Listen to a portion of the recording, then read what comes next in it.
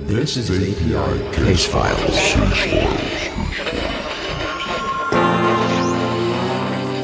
Hear this message. Tune this channel. Like E.T. said, phone home.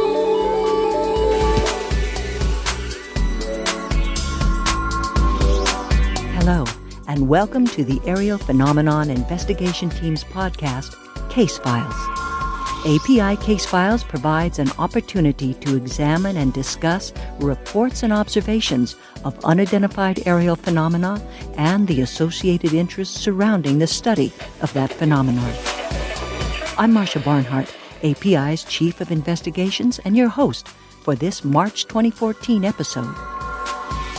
On this program, API's Deputy Director Paul Carr discusses with a skeptic the philosophical approach of skepticism as it regards UFOs and attending phenomenon. With UFOs, it seems to me that there's no theoretical reason why ET entities couldn't be here. In this episode, we'll present Part 1. Next episode, we'll conclude with Part 2. We think you'll enjoy listening in on the conversation. Paul Carr will also offer his latest musings on unidentified science, this time regarding the problems of eyewitness testimony and the need for corroboration. And on this episode, I'll talk with founder and director Antonio Paris about his brand new book, Space Science. My main goal for the book is to shape and force the UFO community to come up with better arguments for their hypothesis that some of these UFOs are extraterrestrial.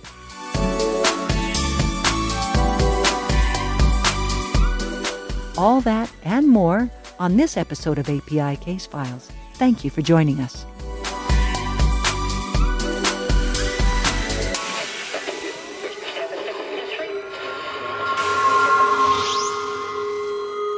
This is API Case Files. Since this is API Case Files, I figured I'd give a report update on cases so far in 2014. We're averaging 3 cases a week. Taking, for example, just the first 30 cases that have come in 2014, I find that 8 of the people filing a report did not want an investigation, whereas 15 did, and 7 didn't care one way or the other. Again, taking into account only the first 30 cases of this year, we investigated 12 of the 15 who did want an investigation. Of these investigations, the findings thus far show a range of explanations from simple pareidolia, where a witness claims to have seen unusual faces and figures in a common cirrostratus cloud, to aircraft lights accounting for unusual lights in the sky, to undetermined, to unidentified, and to most probably a man-made object. Many cases are still in the investigative cycle, and no determination has yet been made. Investigator Ray Nouvelone is finishing up an interesting close encounters case. Investigator Nancy Doty is working a new case. Our UK investigator Lawrence McNeil is almost done with one of his 2 active cases. Paul Carr is in the midst of 2 active cases, one in far-flung Patagonia, and a New York sighting in which he's training one of our newest investigators, Ed Germino. We have another new team member, John Helton, who has just taken on a case in New York, and Antonio Paris is working a New York sighting case. I'm wrapping up a good case in California, one in which the witness actually had video, and I'm also in the midst of an ongoing sightings case in Sedro-Woolley, Washington. I also just took on an exceedingly intriguing case that I want to go into depth on here. Case 14027-AN4. The witness, Michael, has had a close UFO sighting and several other high strangeness encounters that merit some consideration, I feel. As you listen to our podcast this episode, you will be presented with differing views on the UFO enigma. Do we, as investigators, as researchers, dare study and examine, in addition, the odd paranormal occurrences that seem to sometimes accompany UFO encounters?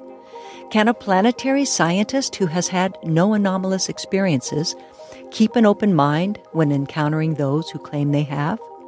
Can a skeptic realign his thinking, yet stay discerning even after his own woo-woo experience? Can an investigator stay grounded and scientific following experiences of high strangeness? Everyone involved in this podcast feels there are mainly questions and few answers to be had at this juncture. Forming better questions and hoping for reliable evidence and firm data, that's the quest. I, for one, approach the subject this way. There is an old parable where 3 blind men who have never encountered an elephant are allowed to touch one part of that elephant. One touches the tree trunk-like leg, one the skinny, wispy tail, and the third the articulated, malleable trunk of the elephant. All 3 came away with 3 distinct separate understandings of the exact same animal. They each had an encounter that was accurate and factual, yet all 3 came away with a different experience of the same beast. The beast we face is so multifaceted as to be off the scale of human understanding, and yet we encounter, and we question, and we search, and we try to bend our minds enough to touch some part of it to understand the beast. That brings me to case 14027AN4, the 27th case of this year, an anomalous experience 4 out of a possible 5, told here by the witness Michael. A high strangeness case experienced by 2 individuals during a mundane, routine road trip.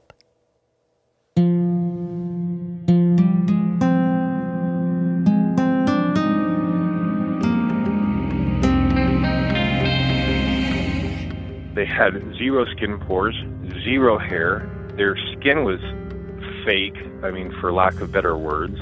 It was like a weird, rubber. Honestly, to this day, I've really never seen any type of material that could really describe what their skin was like. I'm sorry when I talk about this, it's a weird experience for me because for years I've thought about this time and time again, but when I had watched the video, there was no doubt in my mind what he was telling was the truth. Almost identical in the characteristics of these men, that weren't human, whatever they are. Knowing what I experienced and hearing that, my heart sunk. That was Michael, who will soon be relating an extraordinary experience he had in 2001. But what triggered his contact with API was how it related so startlingly to case 2012-001. The case was of a large triangular craft that flew low over a hotel on the Canadian side of Niagara Falls in October 2008. During subsequent interviews with the witness, he mentioned that as a result of his first report to news media in the area right after the sighting, his workplace was visited by straight out of Hollywood's central casting Men in Black, and they were looking for him. He just didn't happen to be at work that day. In fact, he related that the hotel lobby surveillance cameras happened to actually record their entry into the hotel. I produced a short video of that, and in January 2013 uploaded it to the Coast to Coast website. It's gotten a lot of airplay. Now, fast forward to this month, March 2014. We get a report from a young man who saw that video and felt he finally knew someone else had experienced the strange, plastic, fake human beings he encountered in 2001. I've been looking for similar stories for the last 10 years, and that's, sometimes I do better than others with, sometimes I could go a month or 2 without really thinking about it, maybe 3 months, but I know what I experienced, and I gotta be honest with you, it was a terrifying situation.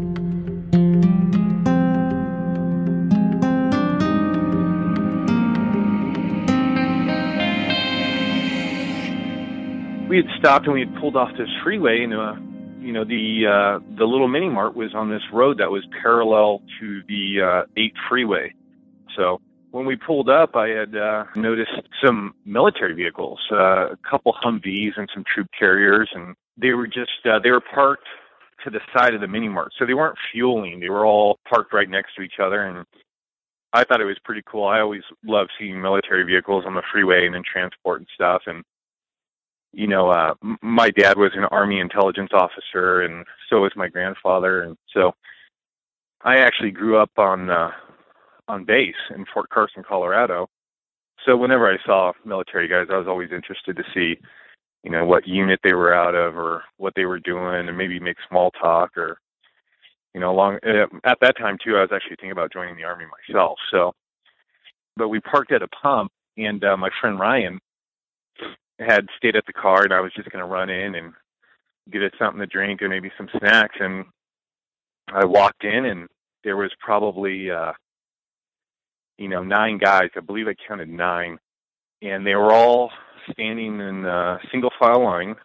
And I didn't think anything when I walked in. In fact, the first thing I thought to do was just to look at their patches, see what unit they were out of, because I wasn't familiar with any Army base out of the San Diego area. I mean, there's Naval, there's Marines, and Oceanside, and couldn't really think of an Army base. So I was kind of curious to see what their patches and units were. And I was looking, I didn't see anything. I thought that was really strange. And then I was trying to look for a branch. Usually they have, U.S. Army or Navy on the left breast pocket. And I didn't see anything. And I thought, that's kind of weird.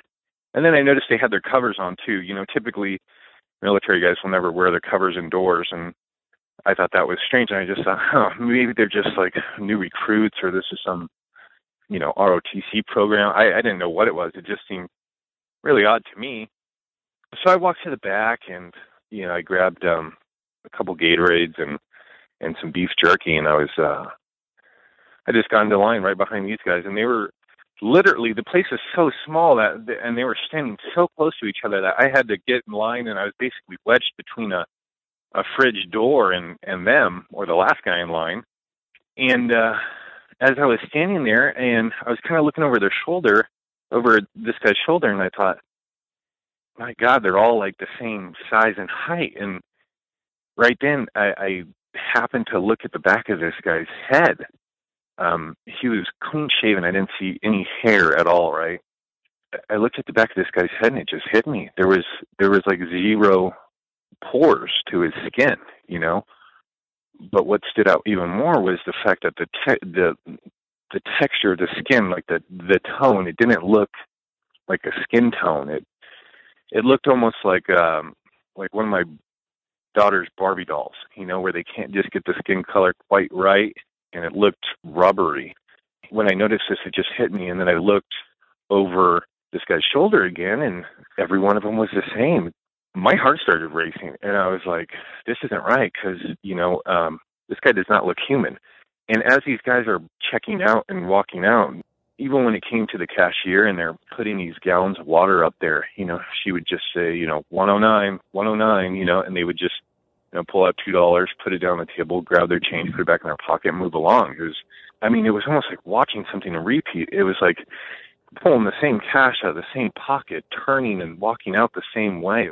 I was standing in the back, and I was holding these things, and when I started to freak out and wonder, like, what is going on here? What are these guys? I walked to the front. They had like a gum pack at the cashier, and I just grabbed some gum. I was really just trying to find a reason to get to the front and then turn back around and walk past these guys again. So I went to the front, grabbed a gum pack, turned back around, and this time, instead of trying to look for unit patches and branches and everything else that I was looking for the first time, I wanted to look at their faces. And they all had the same identical faces, the same features, the same everything. There was nothing different. They were the same identical person, all of them. And no hair, and their covers, their caps were pulled so low that I couldn't get a look at their eyes. I wasn't even really trying to make contact. I was just trying to look at their faces, and not one of them turned their head to look at me. Not one of them was looking down. I mean, they were all like single file line, almost like they were in pause or something. And as these guys are checking out and walking out, none of them are saying a word to the cashier. I put my stuff down. I walked outside before I could even make it to the car. My friend Ryan said, "What's wrong?" And I must have had a look on my face, and I just told Ryan, I said, "Hey, dude, you need to go in there and come back out. Tell me if you see anything wrong. And he started walking away from me, and I said, hey, Ryan.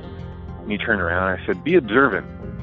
Ryan probably spent 20 seconds in there before he walked back out. And, he came pretty much jogging to the car, and he was like, what are those guys? Are they human? And I didn't know really what to think. I was really spooked.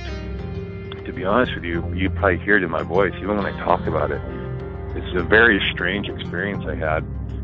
And to this day, I don't know what these guys were, but they were not human. I was freaked out. I had never seen anything like that before. And my friend Ryan, he was freaked out. I mean, he was like trembling. He was so scared.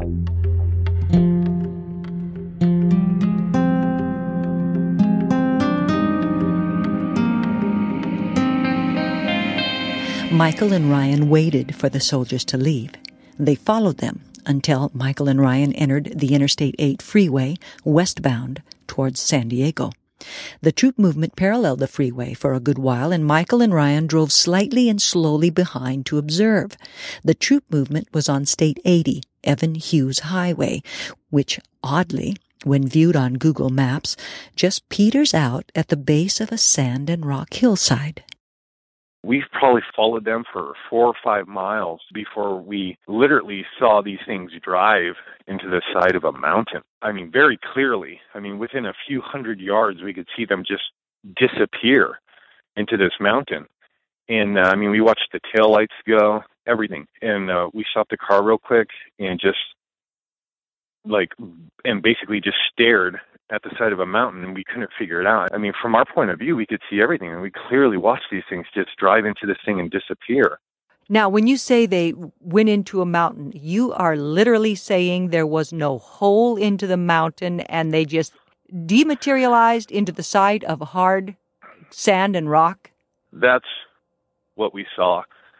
But, we're talking about a distance of maybe 200 to 300 yards, and you see a vehicle, I'm looking down the street now, I could see my neighbor's car clear as day, and it would almost be like it just drove into the house without the garage door opening, almost like through a hologram or something, I have no idea.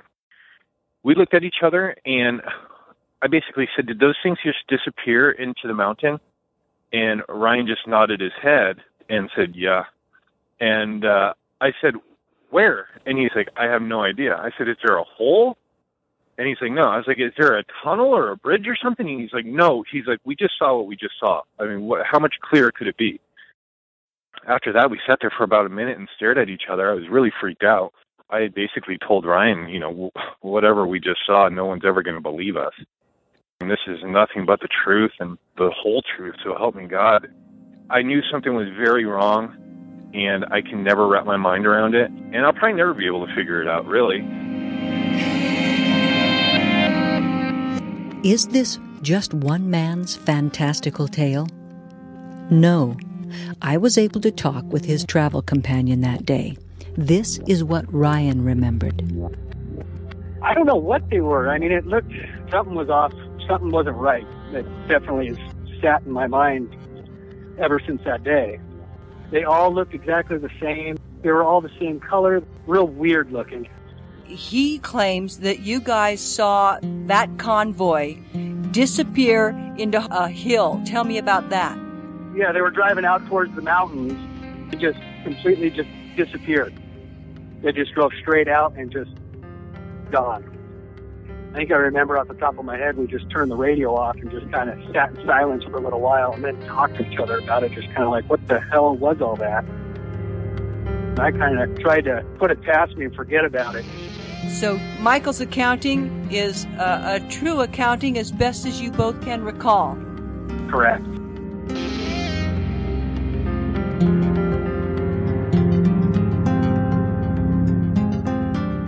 Now, Michael has had UFO experiences.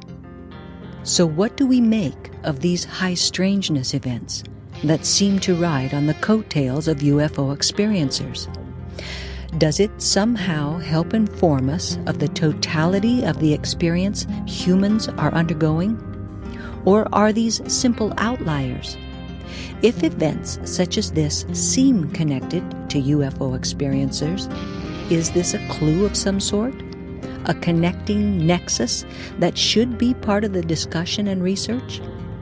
Of course, there are varying opinions on this issue. Here are the thoughts of UFO expert Jacques Vallée. Quote, "The fact is, the UFO phenomenon exists. It has been with us throughout history. It is physical in nature, and it remains unexplained in terms of contemporary science. It represents a level of consciousness that we have not yet recognized, and which is able to manipulate dimensions beyond time and space as we understand them." End quote. I say, perhaps the high strangeness events connected to UFO experiencers are simply another part of the same beast we're blindly grabbing at.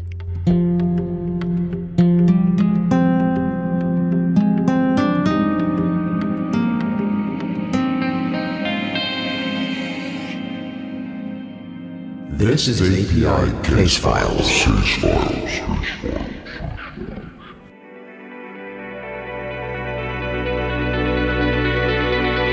Next, a conversation between two skeptics, both of whom have had some second thoughts about whether conventional skeptical wisdom should in itself be the object of critical examination. As the late physicist Richard Feynman famously said, the first principle is that you must not fool yourself, and you are the easiest person to fool. Do skeptics take this sage advice seriously enough? Is there reason to think that it's just possible that the UFO phenomenon should be taken seriously by science? One of the skeptics in this conversation is our own Paul Carr, and the second, whom Paul met online on a UFO forum, prefers to remain anonymous. What follows is an edited version of their conversation, Part 1, recorded in February of this year.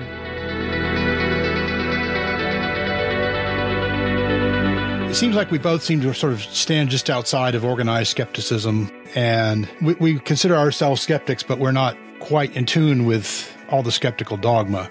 Yeah. You found 5 issues or points about modern skepticism versus the UFO phenomenon that were troubling you, that you've been thinking about. What really kicked that off? What started that? Well, first of all, I do have involvement in organized skepticism. I was actually co-founder of a nationwide skeptic group. My involvement with that was a very formative kind of experience in terms of how I see the world.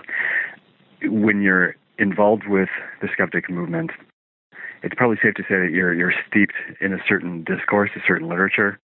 That's Skeptical Inquirer magazine, Skeptic magazine, reading philosophy.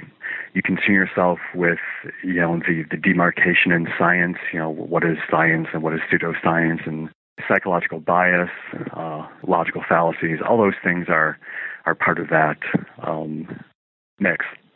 So it was a surprise to me to find out that I may have done sort of maybe not quite a 180, but maybe we'll just say a 170 on this whole UFO question.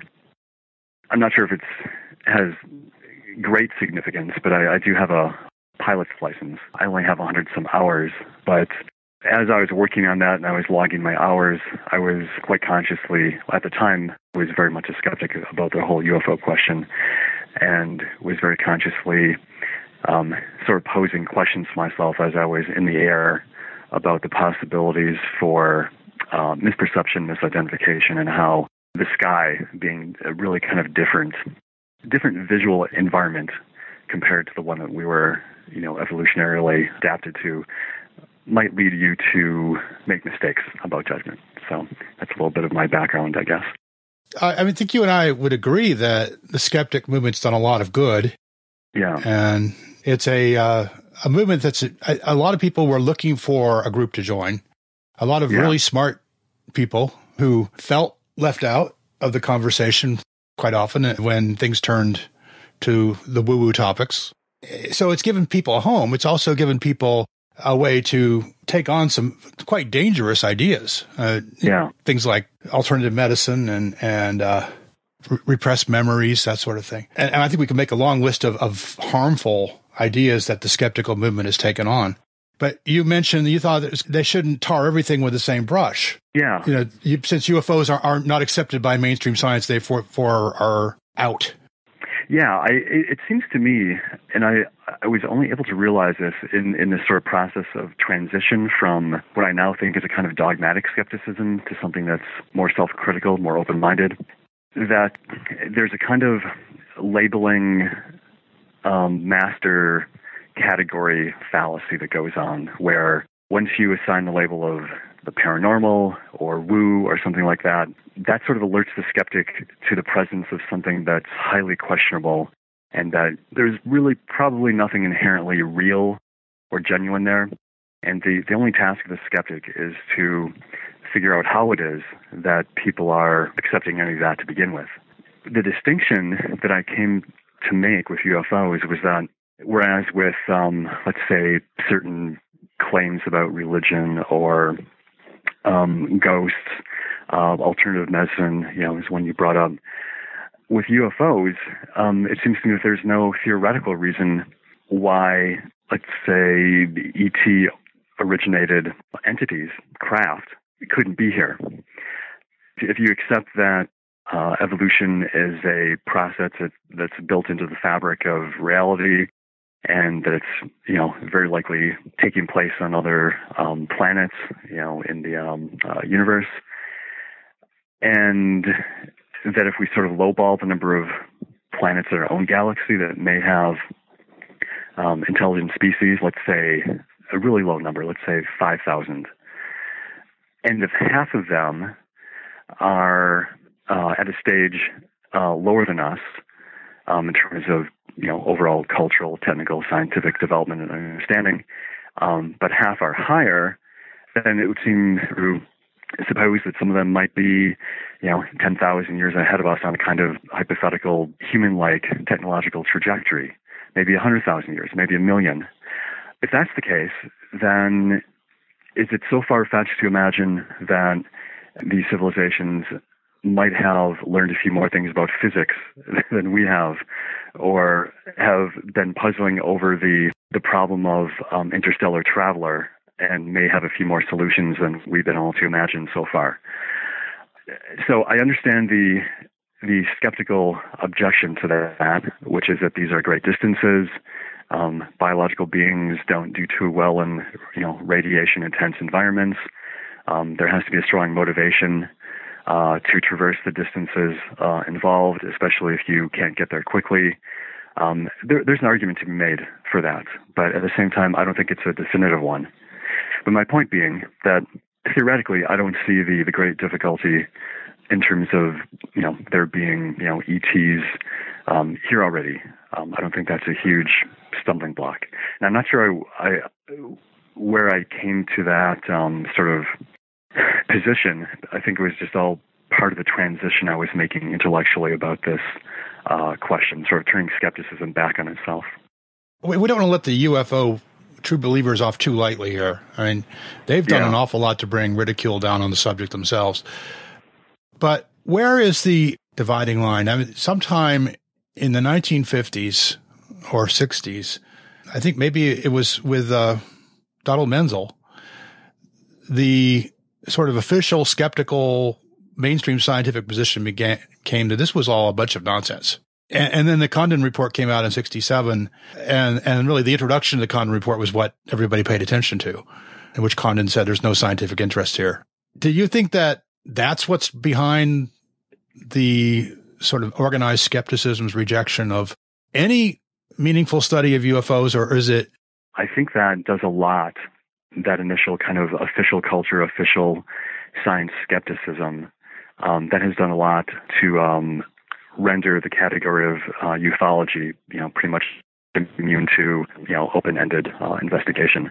I think another thing that can't be ignored, and this is just my, I'm way too young to have lived, during the 1950s, but it's my read on the culture of the time, that when you combine the scientific authority at the time with what I have to assume were significantly higher levels of just authoritarianism in the culture in general, it would be really easy to see how even in a discipline like science, which has some component of self-criticism, obviously, and open-ended pursuit of truth, you could see that even so, given the right kinds of structures of prestige and authority and control and hierarchy, that once sort of the word came down from on high, from Harvard and other elite institutions and scientists, that everyone would fall into place.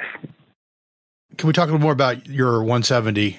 I think we agree that the UFO culture, the UFO subculture, is full of lots of stuff that's highly questionable. Yeah. So you're not saying, you've not become a true believer, but you're standing just outside that dogmatic skepticism, and you've come to a different point of view, but you're still a skeptic. So can you kind of give us the nuances of that? Yeah, this is still a process that's underway. The answer I give you right now would be different than the one I might have given, let's say, 3 months ago. I think my position is that the ETH, the extraterrestrial hypothesis, is more likely to explain the data in some cases, than misperception, misjudgment, mismemory. As part of this transition, I've realized that the position of agnostic also encompassed a kind of psychological security that skepticism did. Because with, of course, skepticism, you have backup validation from, other scientists, other skeptics, official culture, the media, and so forth. And, everyone wants to, be seen as, reasonable and intelligent and educated. And so when you align yourself with that, you're not taking any chances. It's a very safe thing to be a skeptic with this question. Agnosticism is also fairly easy as well, although to get to the point where you're really on the fence about that, I think also requires a good amount of unlearning of certain biases and maybe even some dogmatism that you've picked up from the culture. But to sort of swing your leg over the fence and maybe even contemplate standing on the other side of it, that's a very unsettling place. And I guess I realized that psychological element was something that was extra rational, that wasn't a rational consideration, and that was perhaps preventing me from, I think it was preventing me from seeing some of these cases for what I think they seem to be, which is, that the ETH is the best explanation for them. But at the same time, I've sort of arrived at that position. I'm asking myself, well, if that's the case, could it be that there is a kind of more subtle and systemic error that I'm making at this point? And if so, what is that? And if there is such a thing, I haven't been able to put my finger on it quite yet. The scientific evidence trap. Can you explain what the scientific evidence, in quotes, trap is? The scientific evidence trap very simply excludes eyewitness testimony. And it excludes it for a couple of good reasons. People can misperceive things. They may have an anticipation of what might be up in the sky, and that might color what they see. Human memory is notoriously fallible. Even within a relatively short time of something, you can have a group of people who are witness to the same event, and you'll have different reports afterwards.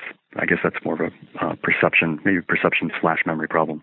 So there are good reasons to hold eyewitness testimony in some degree of doubt, to sort of put it into the category of agnosticism with regard to a particular truth claim. However, what seems to be happening within skepticism is skeptics seem to be establishing almost like a hidden demarcation between everyday observational evidence and even the kind of observational evidence that scientists might be producing, in a whatever setting that they work in, and the kind of observational evidence that obtains when people are seeing a UFO. But the scientific trap would seem to be to suggest that once you start looking at something in the paranormal, then suddenly what would normally be maybe a more reliable or trustworthy kind of, just everyday observational report becomes incredibly suspect. And it sort of gives a green light for the skeptic to be doubting everything that's happened and even be interpolating or importing alternative explanations that even contradict what people who have reported things, reported. So the scientific trap, again, I think this construct that I'm proposing is, in many other contexts, observational evidence would be given a kind of credence. The kinds of evidential quality that we might see in some UFO reports might certainly pass muster in a court of law. But science, in this particular understanding of what science is, artificially excludes the validity, the seriousness of eyewitness testimony if it has to do with UFOs. There are people like myself and my team that are engaged in volunteer field investigation. We don't get paid. People have been doing field investigation for, 50, 60 years now. We've collected large numbers of eyewitness reports and a very, very small amount of physical evidence, almost none. There's perhaps a handful of photographs that might corroborate the witness story. Right. There's not a whole lot.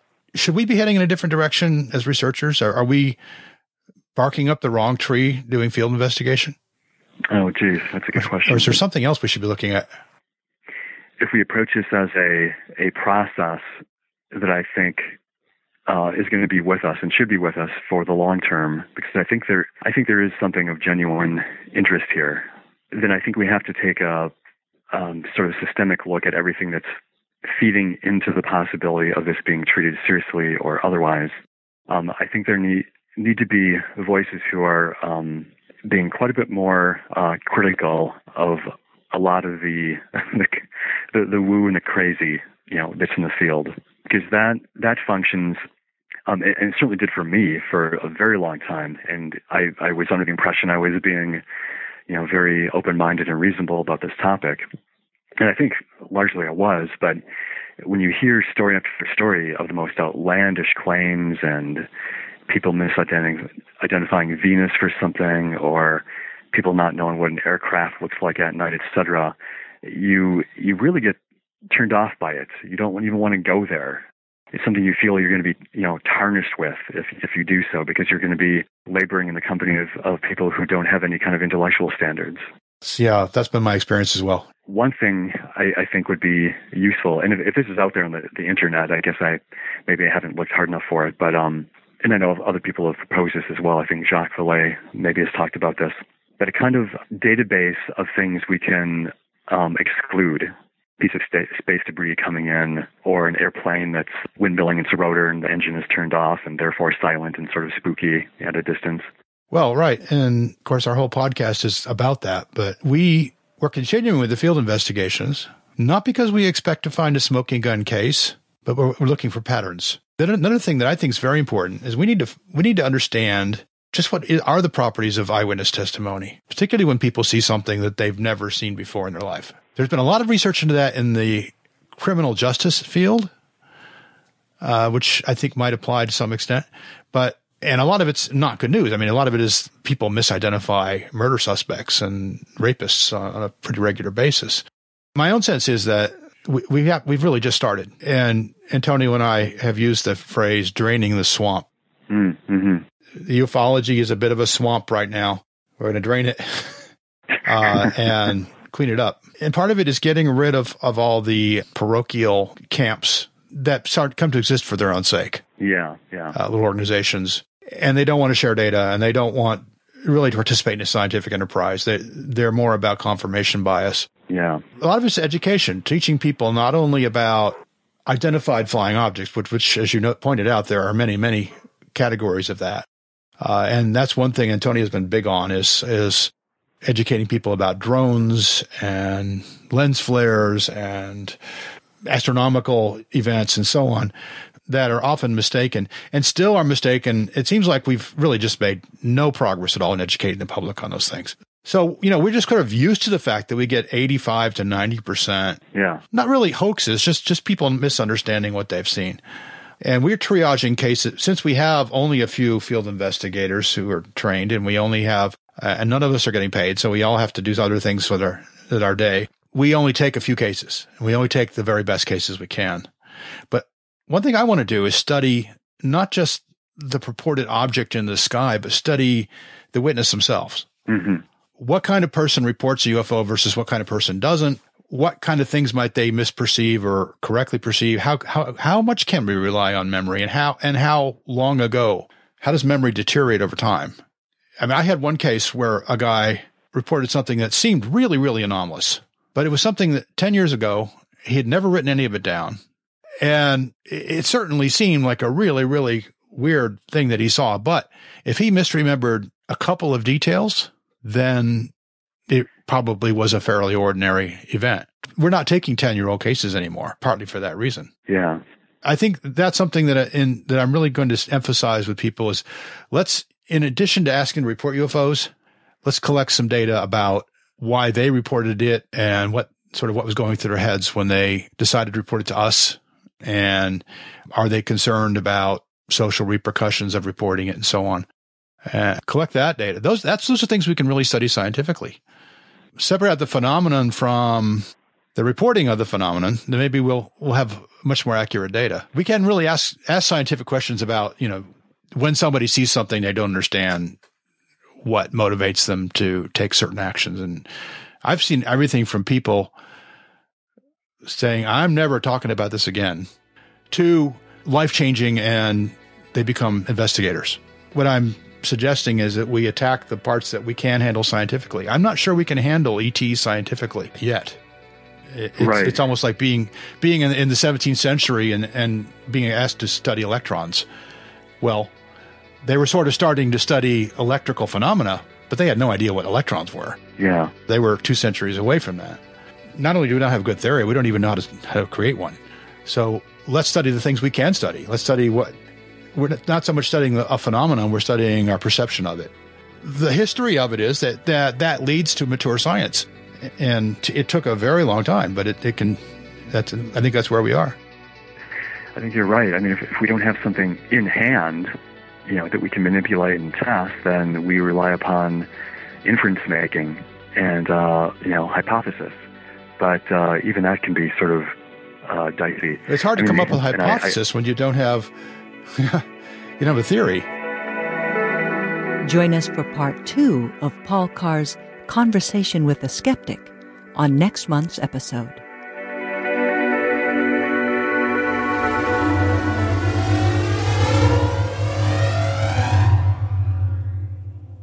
Next up, we hear from API's founder and director, Antonio Perez. He has just finished writing his second book called Space Science, and I had a chance to talk with him about it. It really goes back to the first book. The first book, Aerial Phenomena, was about what are UFO investigations? What are the processes we use? And, a little hint of what are the type of cases that we investigated. And then I just talked a little bit about what's involved in the UFO community. So, I always wanted to write the second book, Space Science. And it really came down to what I've been listening to, kind of the side chatter or the water cooler talk that I hear at UFO conferences. The one argument that I continuously listen at UFO conferences is that, well, the universe is big, so there has to be life out there. We can't be the only ones. And I always step back and I say to myself, yes, the universe is big out there. Maybe there should be life out there, not must. And people when they envision that the universe is big, that there must be life out there, then they throw in the second parameter. And that second parameter is that, well, since there is life out there, they must be millions of years in advance of us. So therefore they travel here, et cetera, et cetera. And that's what all this UFO phenomena is. Well, that argument is really kind of silly. And about a year and a half ago, I said to myself, I would like to write a book about, how big is the universe? I wanted to concentrate on interstellar travel, the distances between some of these stars that are allegedly the homes of some extraterrestrials. I wanted to talk about planetary formations and the processes involved for the minimum requirements for basic life, basic complex life. We're not even talking about intelligent life, and then you have intelligent life capable of technology, and then you have intelligent life capable of interstellar travel. So the numbers kind of get smaller and smaller and smaller as you add in all these parameters. So that's kind of like what half of the book is about. And then the other half of the book talks about what are the minimum requirements, at least from a human perspective, to carry out interstellar travel. You know, from a gravitational biology perspective, a space physiology perspective, all the things that are involved for manned space flight, those things also got to affect alleged extraterrestrials. You know, if extraterrestrials are getting on some spacecraft and they're traveling wherever, you know, and they're getting here, then it is assumed that they must know about space physics, they must know about interstellar travel, and all the other things that are in space that affect us: radiation, micrometeoroids, time dilation, the twins paradox, energy requirements for interstellar travel. Well, those things got to also affect the alleged extraterrestrials. So, you know, when you get the typical people like myself that stand up and say, well, how did they get here?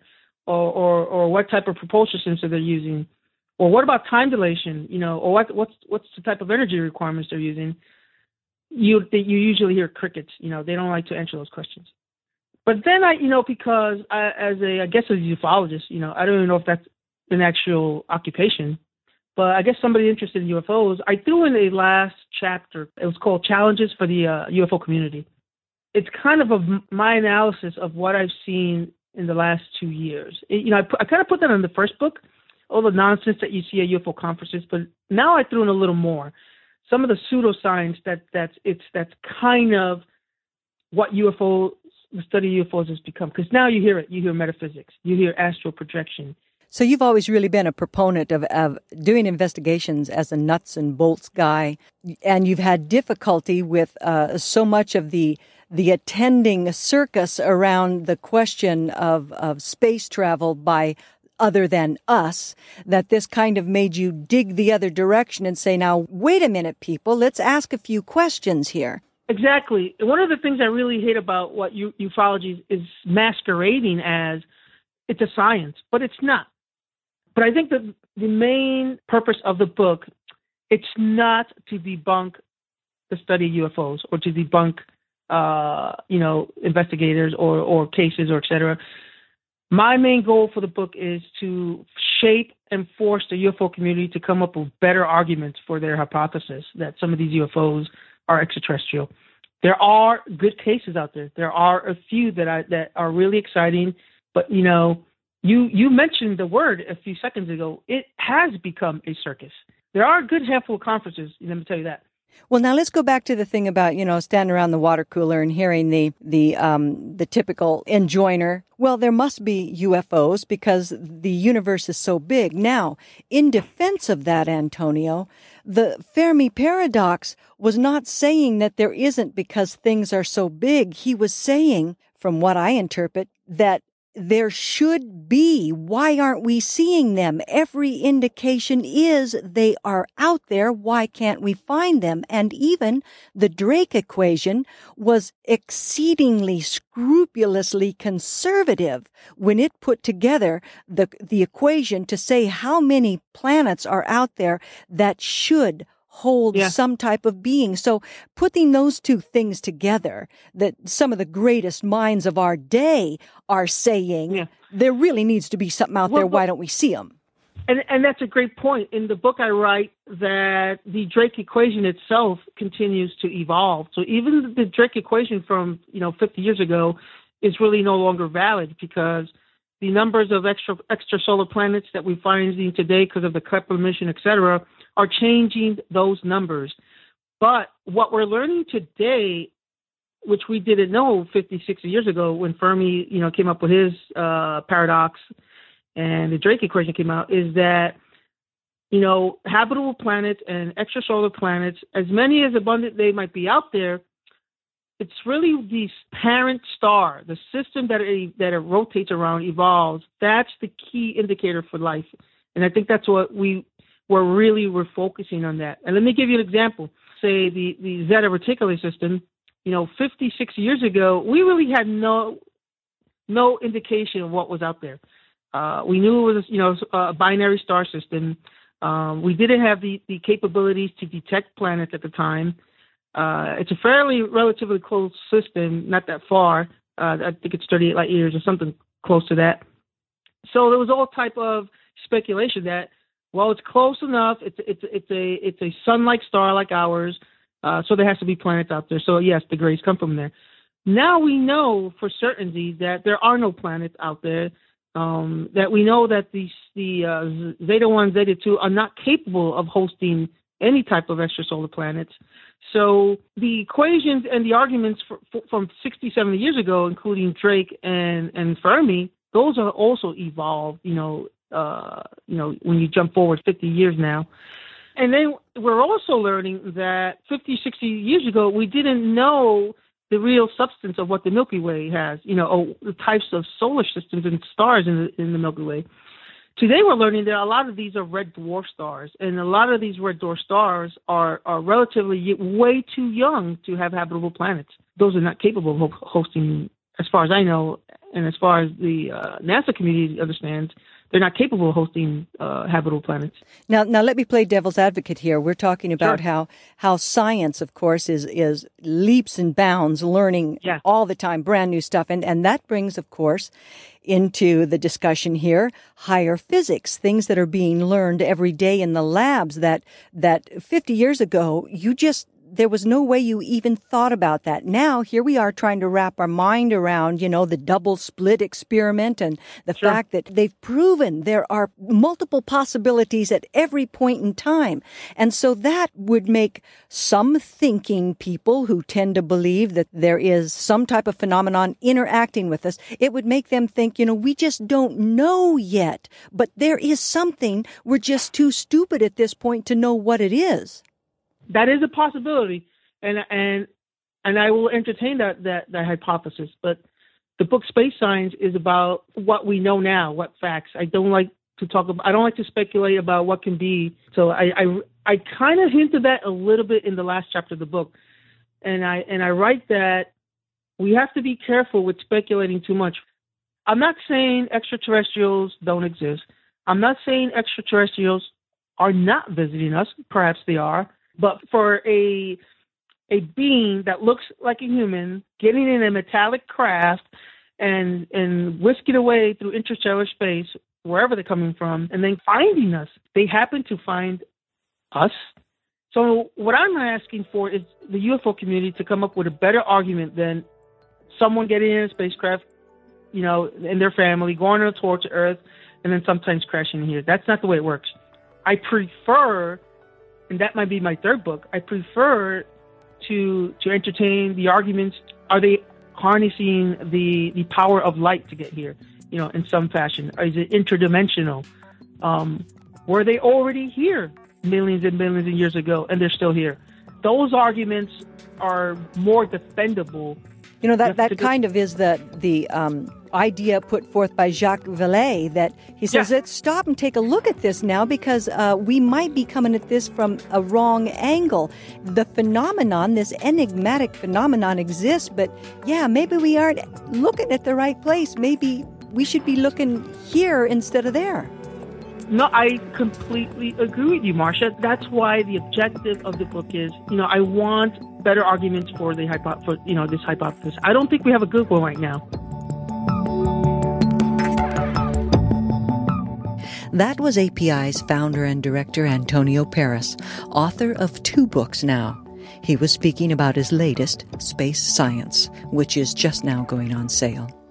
You can purchase a copy through the API website, or, better yet, attend the Ozark UFO Conference in Arkansas, April 12th, and get an autographed copy. This is API Case Files.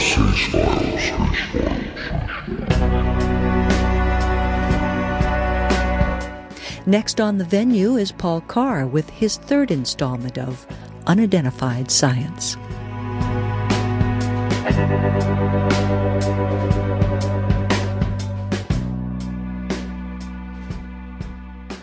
I'm starting off this series by talking about 4 virtues I think we are going to have to live by if the study of UFOs is ever going to be accepted as a science. Humility, patience, integrity, and skepticism.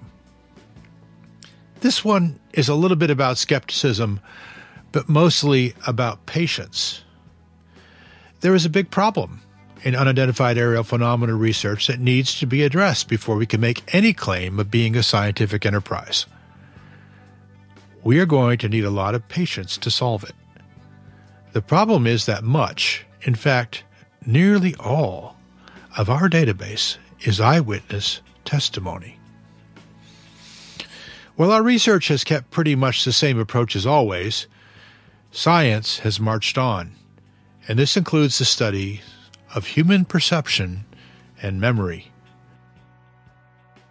One assumption we make is that human perception is transparent, and that we can accurately assess unfamiliar things primarily with our vision. We think we see a thing directly, but in fact, we know that layers of complex brain processes intervene to create and update the phenomenal world model in our minds. I remember once beachcombing with someone in Florida. We were looking for shark's teeth. She was finding them all around, and I was failing. It's not that her eyesight was sharper. As soon as she pointed them out, I could see them easily. It was simply that her brain spotted the little dark anomalies in the sand while mine just smoothed right over them. Often what we think we are seeing, we aren't seeing at all, but our brains present it to us as if we were. When viewing unfamiliar objects, possibly in unfamiliar environments, the brain will do its best to fit it into our world model. And this won't work the same for everyone. We have assumed that human memory is a kind of recording device, and if someone is certain enough of their recall and feels the memory vividly enough, then it must be mostly accurate. This is the naive tape recorder model of memory. There may be some noise in the recording, but underlying that is an accurate impression of actual events. We now know that the tape recorder model is wrong.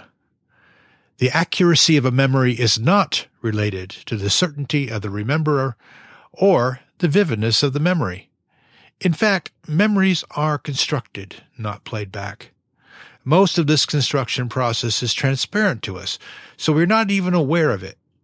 Often this memory construction process fails in many ways gross and subtle, resulting in not only inaccuracies but outright confabulations. The well-documented phenomenon of false memory. People with false memories aren't liars or lunatics. They simply tripped over yet another bug in the way our brains function.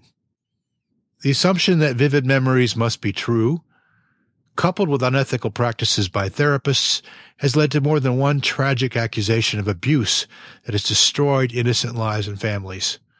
Some of these cases are documented in the recent book by Aronson and Tavris, Mistakes Were Made But Not By Me, and also explains why, when confronted with evidence to the contrary, people will not admit that they were wrong. Therapists won't admit their methods were deeply flawed, and their patients won't admit that their memories were wrong or even completely fabricated. A key book for those with a stake in human memory, all of us as far as I can determine, is Harvard professor Daniel Schachter's 7 Sins of Memory. This book provides a framework for understanding how our memories can let us down or fool us. Of particular interest to UFO researchers are sins 4 through 6, misattribution, suggestibility, and bias. For example, Schachter recounts the story of the manhunt for John Doe No. 2 from the Oklahoma City bombing case, who turned out to be not a suspect at all, but someone who had rented a van a day earlier than Timothy McVeigh. A mechanic's memory had placed him in McVeigh's company. That sort of misattribution is common, as are memories shaped or even created by suggestion and bias. Now, I'm not telling you that your mind is impotent. It's not that human memory and perception don't work at all. Of course they do, and often amazingly well. In fact, our brains include better feature and pattern detection equipment than any technology can currently create. It's just that we ape descendants aren't, by ourselves, very good scientific instruments. We need help to make observations that work as actual evidence. Eyewitness testimony relies on both perception and memory. Many scientists now flatly refuse to accept any eyewitness testimony as evidence because of the known problems. I support an approach that accounts for eyewitness testimony. exploiting the strengths of human perception for feature extraction, but requiring rapid documentation and corroborating evidence. Since genuine UFOs are such fleeting, rare, usually distant and non-repeating phenomena, getting scientific instruments that can perform detailed observations deployed in time is unlikely, at least until we understand the phenomena much better than we do. This is where patience comes in. We receive many UFO cases that involve a single eyewitness from an event that occurred months or even years ago and with no corroboration. Our searches for corroboration nearly always come up empty. That is why investigators need to focus their attention on cases where witness corroboration is available, or at least possible. This corroboration could take the form of physical evidence, but that is rare. More likely it will come from other witnesses. If you see a UFO, please bring it to the attention of everyone around you while you are fumbling for your camera. Whether you manage to get a good video or not, please write down your experience and make a sketch of what you saw at each phase of the sighting immediately afterward, before you talk to any other witnesses about the details. Then, please don't be afraid to report it to a responsible organization, one that may actually investigate while protecting your anonymity, not just file it away. It is certainly fine to report your sighting to more than one group. We should be sharing information in an ethical way that protects witnesses but allows us to look for patterns across the entire data set. It's not any one sighting, but those patterns that will help us in our search for understanding and ultimately mature science. In the next Unidentified Science, I will take a break from all this sermonizing about virtue for a little fun and speculation. What if, in fact, we are dealing with phenomena that are smarter than we are? Does that mean all bets are off? Let's think about that together. Please join us on Google Plus or Reddit, and let's move the discussion forward. I'm always happy to answer questions and hear your views.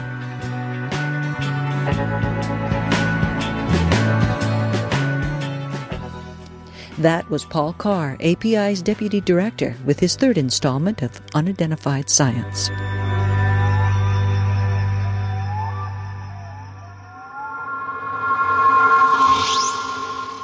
Now, our 20-second recommendations from the API team.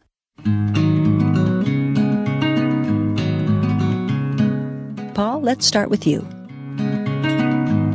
My recommendation is another book this time, Tricks of the Mind by Master Illusionist Darren Brown. This book covers a lot of ground, from really useful memory tricks to hypnosis to paranormal belief. Real insight on every page fold into one major theme. How can we be fooled, and how can we fool ourselves? We need to know more about that. Hi, this is Lawrence McNeil. I'd recommend that everyone takes a look at Grant Cameron's website, which is www.presidentialufo.com. Grant is definitely one of my favourite UFO researchers, and he takes a fascinating look at the connection between UFOs and all of the US presidents, from Franklin D. Roosevelt all the way through to Reagan, Bush and Obama. And Antonio Paris. My 20 recommendation is to check out the website heavensabove.com. This is a pretty good website, in particular if you are trying to determine whether or not the object you saw at night was a satellite or not. You can actually go into this website and plug in a few key parameters, which is your date, time, and the cardinal direction of the object that you saw. And the website will let you know whether or not it was actually a satellite. Again, that's heavens-above.com.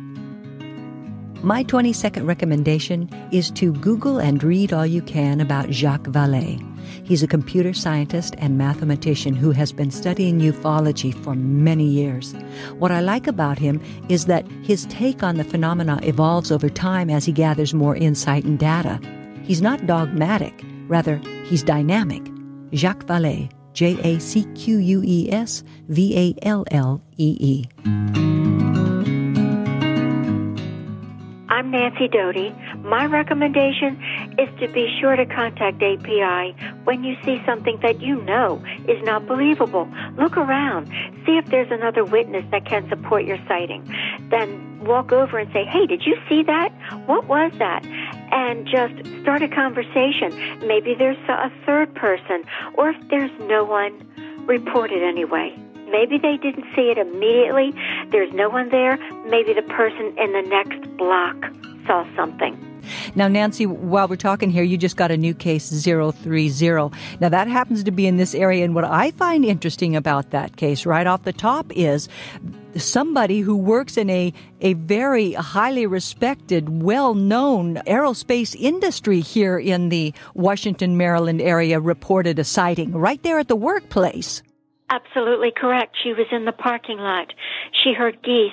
She looked up to see, to see the geese, and she saw two round objects. And what is so interesting, one appeared to be tumbling. The witness was contacted, and I'm going to start the investigation immediately because, as you said, this is a very well-respected agency in the D.C., Maryland area. Yeah. In fact, I recall she said that she is trained to identify things. That's true. And when we have a witness like that is trained, those are the best witnesses of all. They're trained. It is quite interesting. I'm excited to get this case. Yeah.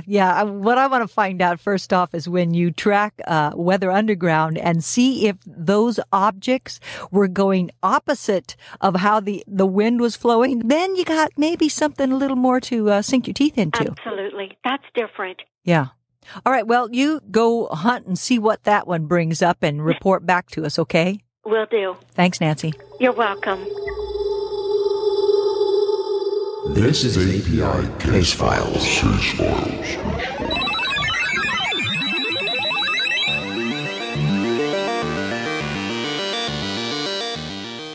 Well, folks, that's a wrap for API Case Files Episode 3. Let me remind you that there are a lot of upcoming events you may wish to attend.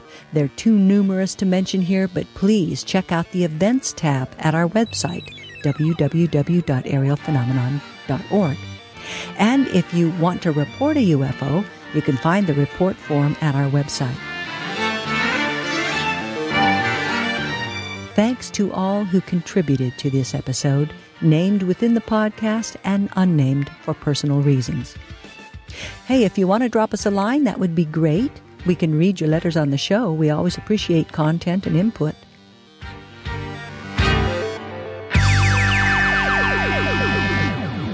By the way, the next episode of API Case Files should be out late April or May with more cases, more interviews, and hopefully some interesting input from you, our listeners. Links in the show notes for this episode 3 can be found at apicasefiles.libsyn.com.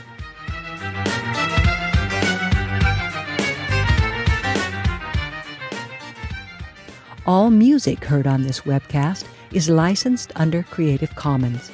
If you're interested, the Case Files opening theme is a mashup of Totality Music's Time Surfer and Catbox Games B3. Segment 1, the latest Case Files report, was Agnes by Rod Hamilton. Segment 2, Plastic Soldiers, featured the music Missing Time by Totality Music. Segment 3, Conversations with a Skeptic, used Stellar Drone's Eternity. Music during the outro of Segment 4, which was the interview with Antonio Paris, was by Candle Gravity, the cut Tommy's Bubbles. Segment 5, Paul Carr's Unidentified Science, used All India Radio's instrumental Persist. Segment 6, API Investigators Recommendations, featured Gillicuddy's Adventure Darling, and our closing theme is a jaunty piece called Check Your Math by DJ Spooky.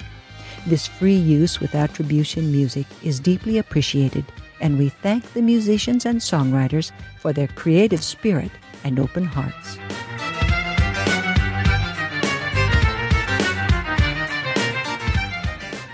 This has been API Case Files Episode 3. The podcast is a production of Aerial Phenomena Investigations. Episode 3 was produced by Marsha Barnhart with help from Paul Carr and Antonio Paris. The spoken content of API Case Files is distributed under the Creative Commons Attribution Share Alike 4.0 license. This is your host, Marsha Barnhart. We hope you join us again on API Case Files.